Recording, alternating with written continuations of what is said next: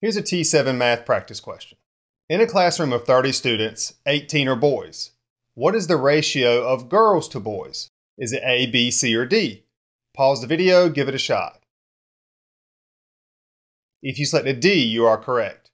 Now we have to be careful. We're trying to find the ratio of girls to boys. Order is important, and notice we also need to find the number of girls. 30 represents the number of students in the classroom. 18 of those 30 are boys. The remaining 12 are girls. 30 minus 18 is 12.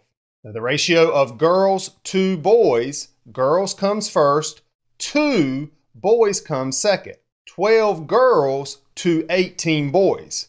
Now we can write ratios as fractions, or we can put a colon in between two values like you see in your answer choices. Let's start with the fraction. 12 girls, that's our numerator, to 18 boys, that's our denominator. 12 over 18, let's simplify this fraction. Common factors are 2, 3, and 6. Let's go ahead and divide by 6 to simplify this fraction in one step.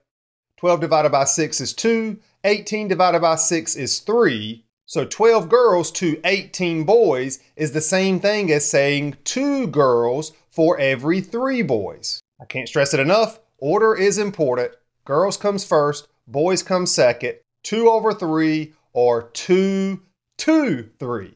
Notice I use the word to, T-O, in the place of that colon. So 2 over 3, 2 to 3, that's why D is our answer.